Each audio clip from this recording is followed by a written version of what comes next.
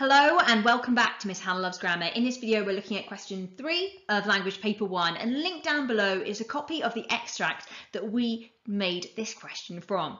The key with this particular video is I want to be able to signal to you exactly how you can fulfill every single bullet point of the mark scheme as listed here, and also give you a few phrases that you can use when you attempt this question on your own. So this is the question. And as with all question 3s, it tells you need to think about the whole source. It signals where in the text it comes from. In this case, it's the beginning of the novel. And we're asked, how is the text structured to interest you as a reader? The bullet points that you have of how you could signal your writing are not just what you could do, they are what you should do to focus your thinking. And I think it's particularly powerful for you to know that our full marks response tries and embeds this very, very well. Here is the full marks model without any annotation on it. I really recommend you reading it for yourself because I never do read it aloud. So hit pause, read it and see whether you can identify the ways in which it meets the mark scheme.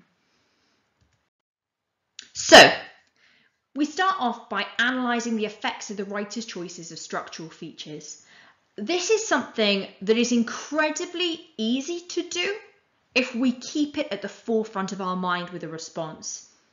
You'll note that every single paragraph begins by acknowledging how we are shown something.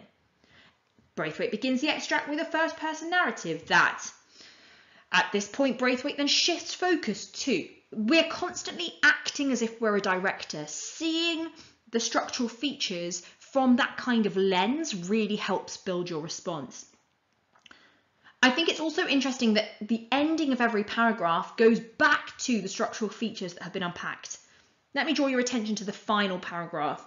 And in those final sentences, it creates a sense of fear and trepidation in the reader. We'll come on to talk about the reader in a moment, but they talk about the effect of the structural features they've identified.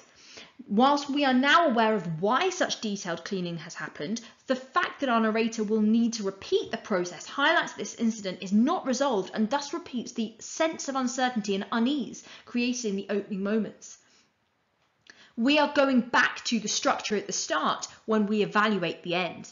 There is no denying when we are that clear with the examiner that we thought about the whole text as they've asked, and we comment on structural features the whole way through, whether that's first-person narrative, the use of dialogue, the use of moving on to another character as a focus. It really signals that level of clarity that impresses an examiner. Next up, selecting a range of judicious examples, or as I like to call them, juicy examples. There is not a huge amount of language analysis going on here. This question is about structure, and we are looking in particular, I really want to draw your attention to the fact they spend a little bit of time in the first paragraph of their response talking about how there's a dedicated 3 paragraphs of the text that details the focused and specific cleaning of the bathroom. That's really interesting. That is evidence just to describe that the writer has chosen to spend a substantial amount of the text thinking about one thing is a good example. I also want to draw your attention to the fact that when we're thinking about what good examples are, we're then going to need to think about how we analyse them. It's not enough just to have a few examples, it's what you do with them that really helps you stay in the top band, as we see here. This response is full to the brim with sophisticated and accurate use of subject terminology, some of which is not impressive, like the use of the word narrator, but it's technical and it's what allows the examiner to see that you actually do understand this is a text and that you're a reader of that text. We learn about the first person narrative, employing withholding. Within the opening sentence, we're already told about a protagonist. The sense of mystery and suspense is still subject terminology about atmosphere.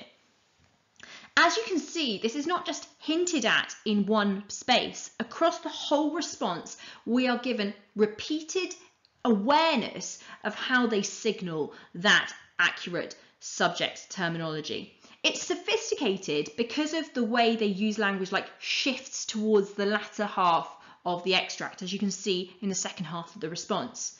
They talk about hints of dialogue. They talk about inferences that they're making. Phrases about the quality of dialogue are really interesting when they say these short and terse interactions create a sinister and dangerous tone. It's signalling for us they've noted the tone and atmosphere from the language that's used, and they're making that a structural point about questions they have as a reader. What I think really helps guide the sophisticated and accurate use of terminology is that simple structure that we saw with the first bullet point of focusing at the start of the extract and working their way to the end of it. So here are a few things that you might not have gleaned the first time that I really think it's worth us unpacking. The use of short embedded quotations supports structural features identified. It doesn't distract from it, and actually super short quotes really signal well to the examiner that you've been really thoughtful about the evidence you've chosen. The naming of specific emotions and avoiding terms like negative or positive that are far too vague really creates that specificity that shows that you're a sophisticated and perceptive reader and critic. As you'll see, progressing through the source as a whole and considering the chronological analysis really helps you see the shifts, the changes and the progression that certainly fuels this really sophisticated, wholehearted response.